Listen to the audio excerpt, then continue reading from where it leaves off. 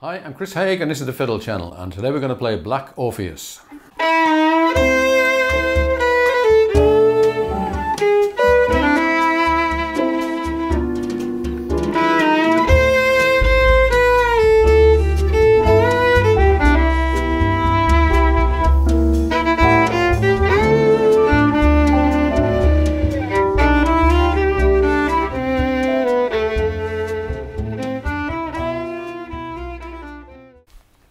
Black Orpheus, sometimes known as The Morning of the Carnival.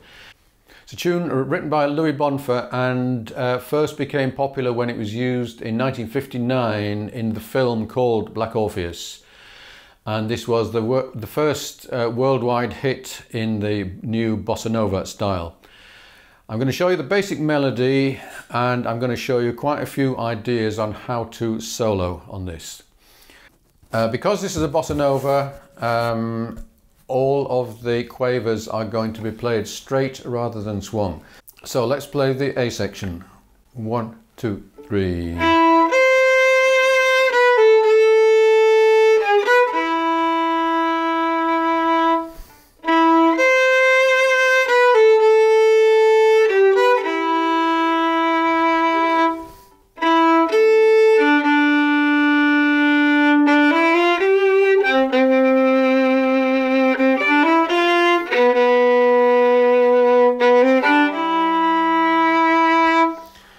Okay, so the main thing to watch out for there is in bar 7.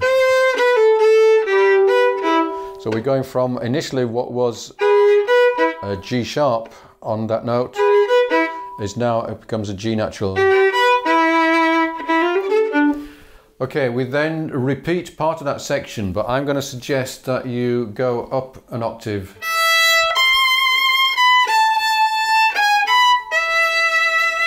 Like that. It's certainly not necessary, but it does add interest to do that. But if you want to stay low, then the surprise note, B flat.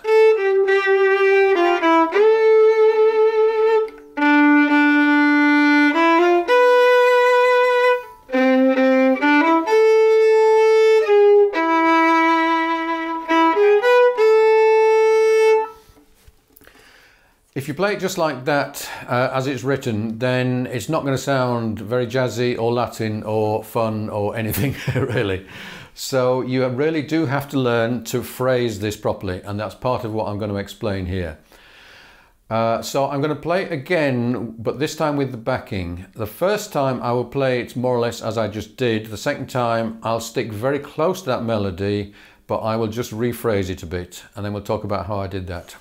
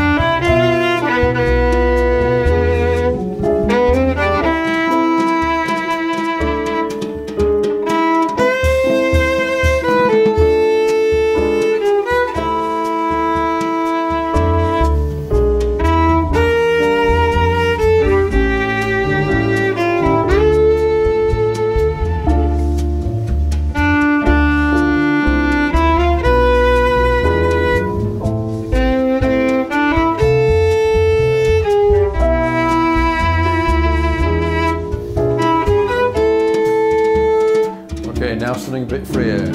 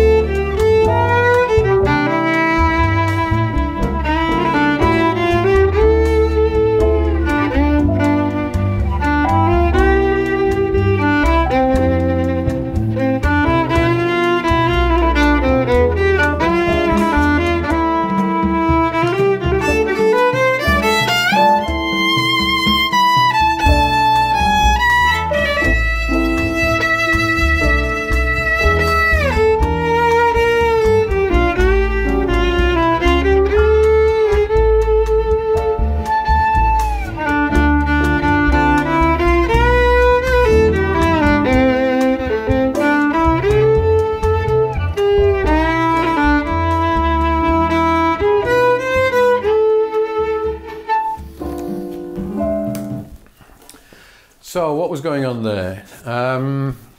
Whenever you get a long note, those where there's really not much happening between the beginning and the end of the note, that's an opportunity to do something. Maybe just break it up into 2 or 3 notes.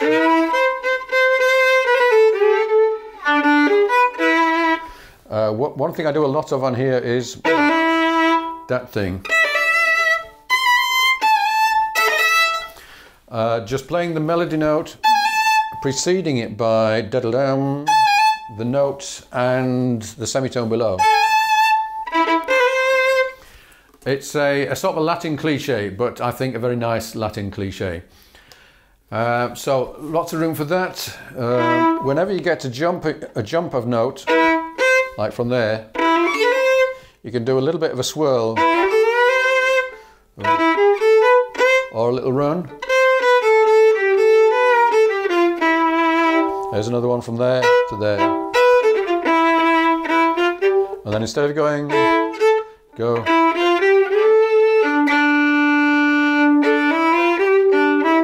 Just a different way of getting from there to there.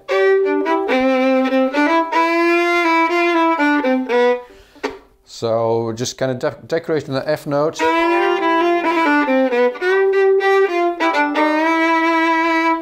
And then if you're going to jump the octave, some kind of swirl, moving from the lower note to the higher.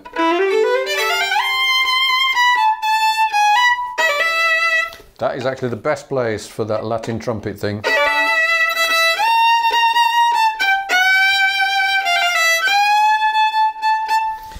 If you're going to do a big long note, which is almost 2 bars long, the very least you can do to it is alter the vibrato. So no vibrato at the beginning, put some in at the end. A note like that, a nice slide and a vibrato. For that note, I deliberately change up to 3rd position. So I get both a slide and a good vibrato with the 2nd finger, which you can't get with your 4th finger. Getting from the G to the E, sort of a slide and a bit of a scale. So loads of little variations you can put in there. And that's just on the melody rather than the solo. Okay, now one thing I very often do on minor jazz tunes, particularly slower ones, is to do an extended minor 9th. And what does that mean? We're in A minor, so the 9th, that's the 8th, that's the 9th. So we're going to hold a B note over the A minor chord. And it has a sort of a slightly unsettling effect, but it's a very nice effect. I'll do a few of those as I go around.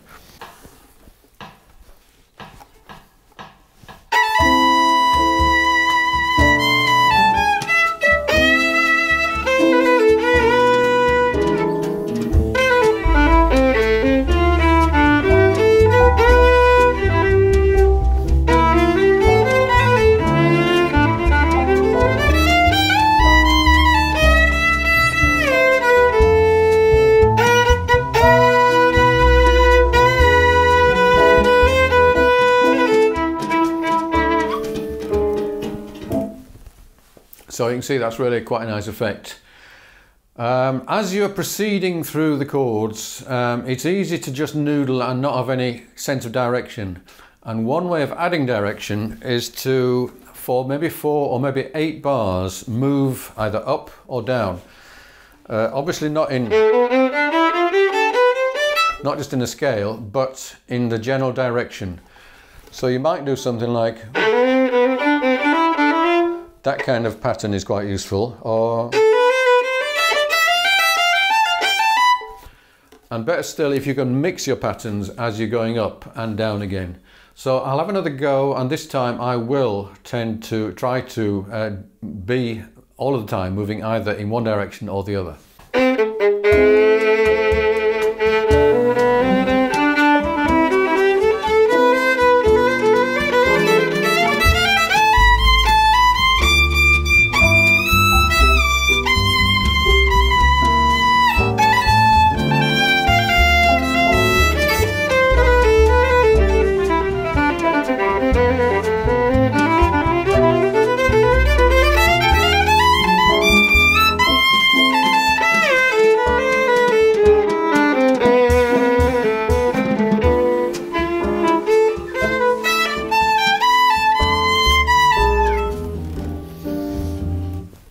and so on.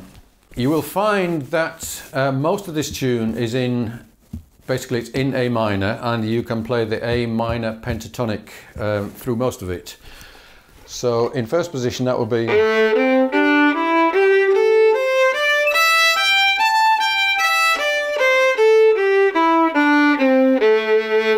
in third position, if we start first finger on the C,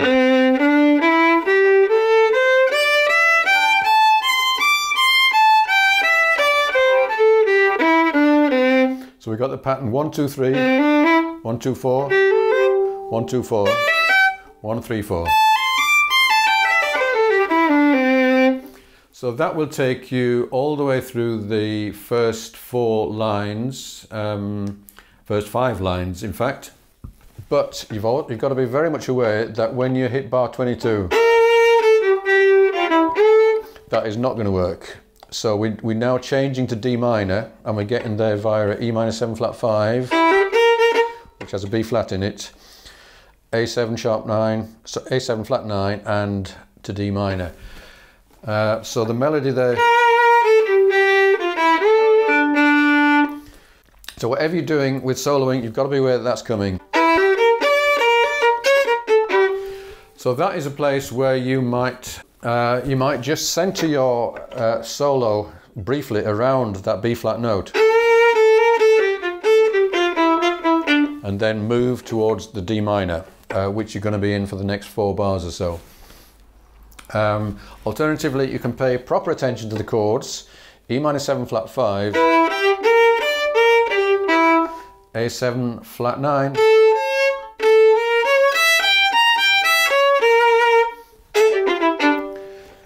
what I often do when these 2 chords appear together is I substitute a diminished.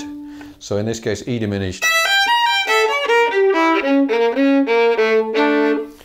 up until the D minor, and that's quite a nice effect. You can do the same thing on, which occurs a lot more often, the B minor 7, that one. That happens a lot during the rest of the tune. So coming back to that E minor 7 flat 5, A7 flat 9, a little run you could do using the diminished would be,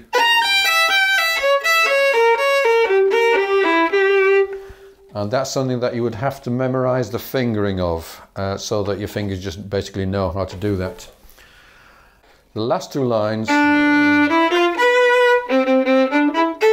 what's happening over that is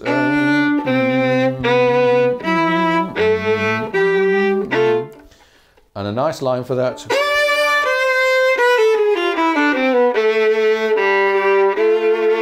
will be something like that. So let me take you from the beginning, and I will I'll start off doing the D minor pentatonic. I'll go to the,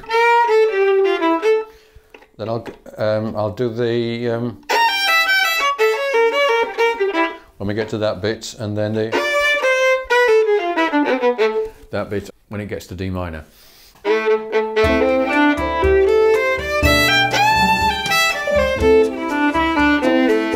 Let's try third position.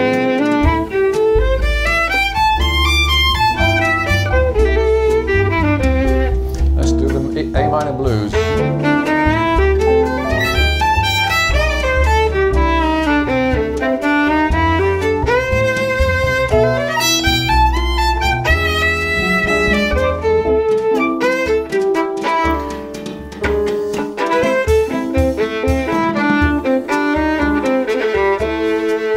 Okay, here's the E minor 7 flat 5.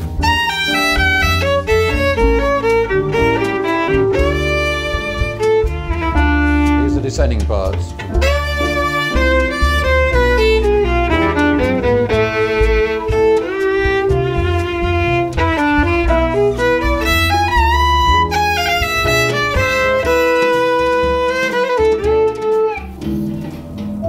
And notice how I ended on that B, the minor 9.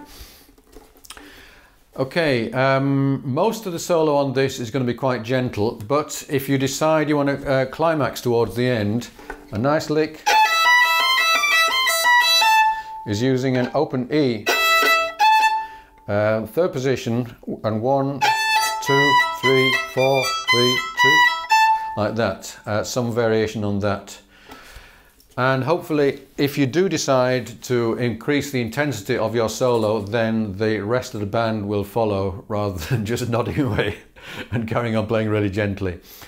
But it is nice if even in a gentle tune like this, you do have some dynamics. So I'm going to play you out with a longer solo, which does try and climax a little bit. If you would like a copy of the sheet music for this, including all of these licks and ideas, then do subscribe to the channel, send me an email. As you will see, there are lots of other jazz fiddle tunes elsewhere on the Fiddle channel, and the PDFs for all of these are available on my Patreon page, and it's the Patreon that keeps the videos coming. I'll play you out a couple of times around. Thanks for watching, see you again soon.